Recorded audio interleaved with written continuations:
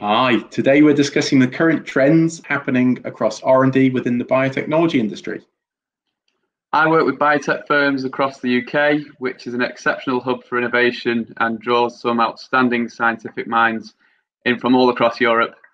There are regular conversations that I have that really do blow me away with the progress that we're making in the field, from cell therapies to immuno-oncology, and most recently, the rise of artificial intelligence in drug discovery. Have you seen any significant changes or trends since the emergence of COVID-19 and our lockdown?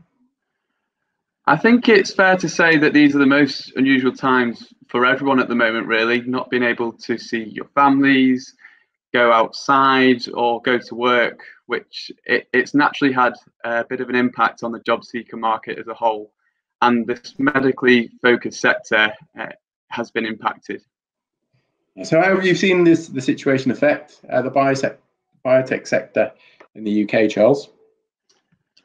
The past couple of months have generally seen SME biotechs press the pause button slightly on their hiring processes as they reevaluate how they're going to navigate COVID in the near term.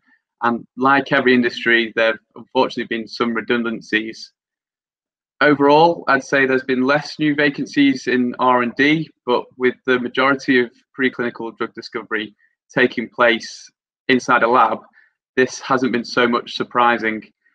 Not every scientist is fortunate enough to have a PCR machine next to the kettle, but I'm pleased to say there's definitely been an uptick in recent new vacancies now.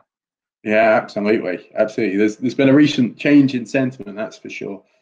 And some companies are now moving ahead to a bit of a post-lockdown state. So they're taking the time to establish their hiring strategies whilst also continuing to interview for new roles and to be ahead of the curve, really, once restrictions have eased a bit further.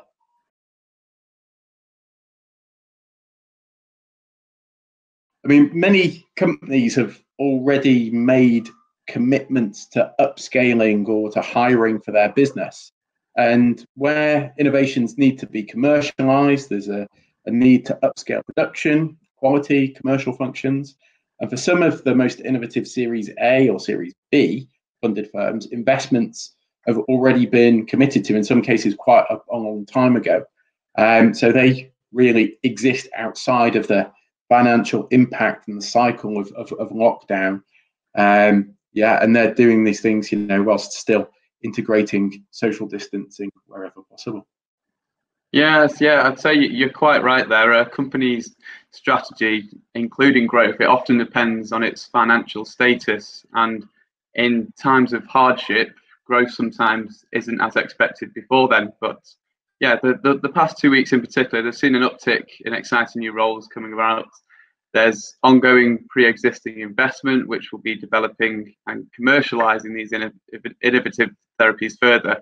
But there's even been further investments and movements in the space throughout the global pandemic. So a record-setting $1.2 billion from AZ's UK-tied vaccine program, and a flurry of IPOs have actually seen the sector remain fairly buoyant. So there was a strong unmet need for healthcare before the pandemic, and that need will certainly be there, if not emphasised further, long after. Yeah, so to summarise then, it's starting to look a bit more positive for job seekers. So don't lose hope. And the next opportunity could be just around the corner, because there's certainly a lot of organisations that are keeping momentum and still active in securing talent through these times. Yeah, and we're really perfectly placed across Europe to be connecting job seekers with their next opportunity with innovative customers. Cheers. Thanks.